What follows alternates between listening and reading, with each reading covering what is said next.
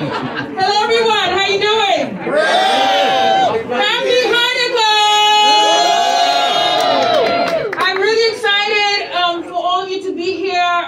It's such a great occasion, not because of my birthday, but it's the beautiful holidays. We're all together at peace and celebrating all the different religious holidays and festivities.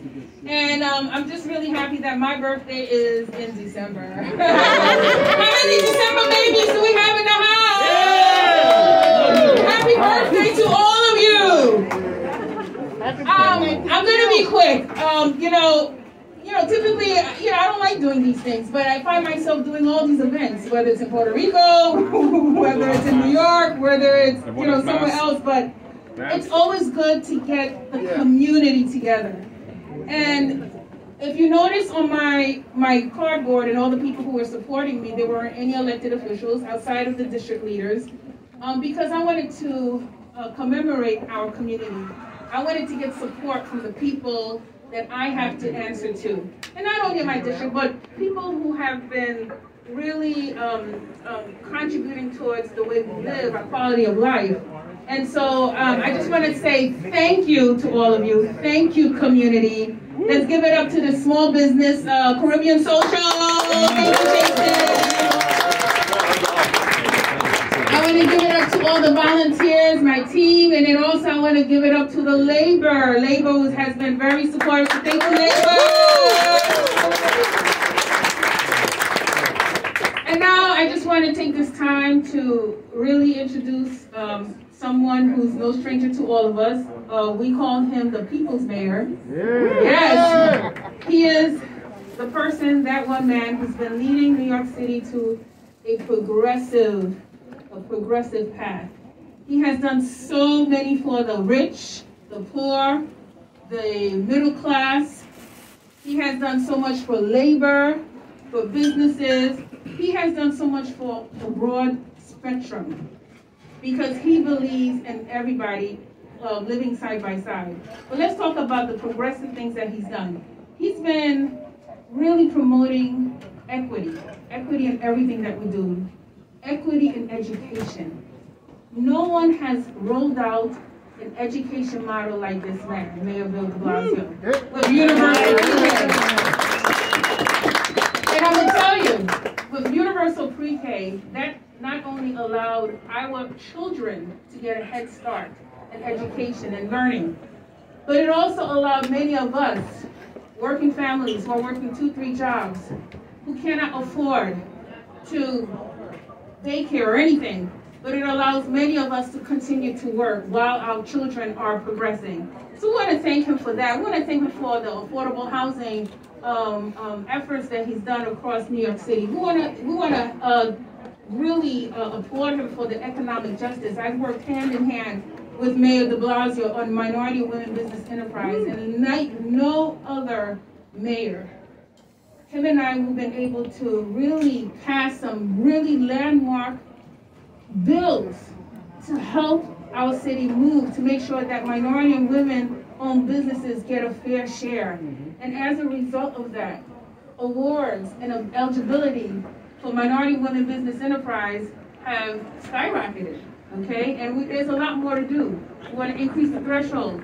We want to thank Bill de Blasio for a lot of the pushback on misconduct when it came to police reform, okay? Police misconduct, and he was the first one. He was the first one who stopped and said, hey, we cannot abuse the people in our community, especially the low income and minority folks being racially profiled. Remember that? He was the only mayor who stood up for us, and we want to thank him for that. We want to thank him for paid sick leave, okay? Something that all of us need, especially now. We want to thank him for all the contracts that he had settled with all the labor unions, something that no other mayor has done. Let's give it up. Let's give it up to the mayor. Give it up to the mayor.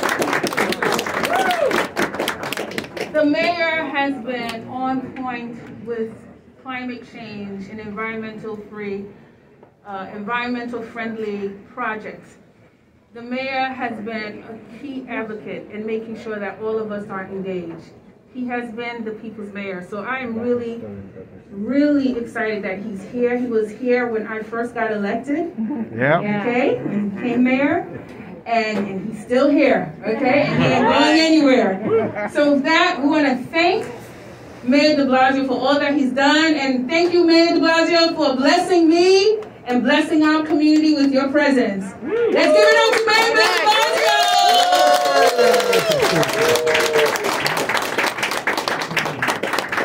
I want to say something about Rodney's. Say it. To know her is to love her. Rodney's is just such a person of heart, soul, and kindness, and she's real. And I tell you something, years and years ago when I first met her, I said, this is not someone who just wants to be a politician. This is a true community leader, voice of the people who wants to transform this community and this city and this state, and guess what? She has proceeded to do that. Yeah. And we all are here to honor her for that, right? Yeah. What you see is what you get. She aims to change the world, and she's doing it. And so when I think of this time of year, I think about Thanksgiving, I think about Christmas, and I think about Rodney's birthday. The big three of this time of year. Everyone, I want to thank you. I'm going to be very quick. I want to thank you for standing by Rodney's. Because when you get a leader this good, you have got to help her continue to be great. You have to be there for her. She is just beginning to realize the potential that she has in her to change the lives of people in this district, in this borough, in this whole city, in this state. And when you think about what she has done, I'm going to tell you every step of the way.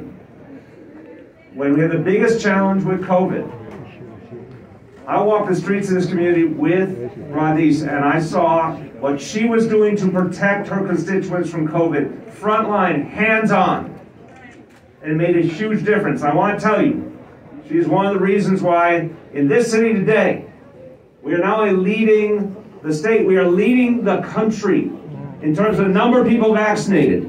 This city is showing the whole world how to stay safe from COVID. We got new challenges now. We've got new challenges, and they are profound. Everybody, I'm going to beseech you. If there's a young person in your life who's not yet vaccinated, please, we need them vaccinated. If anyone in this room or anyone you know needs that booster and qualifies, we need you to get that booster. We need to save lives. We've got a new challenge with Omicron. We need to take it seriously, and everyone's got to be a part of it. Rodney's was out front, helping to protect the community. That's one. I want to tell you another. When we built the pathway, not just a pre-K for all, but 3K for all, we needed allies in Albany who would fight against the status quo and make change happen and get us the resources. I turned to Rodney's. She doesn't take no for an answer when it comes to our children and what they need. She is one of the reasons we got pre-K for all and 3K for all.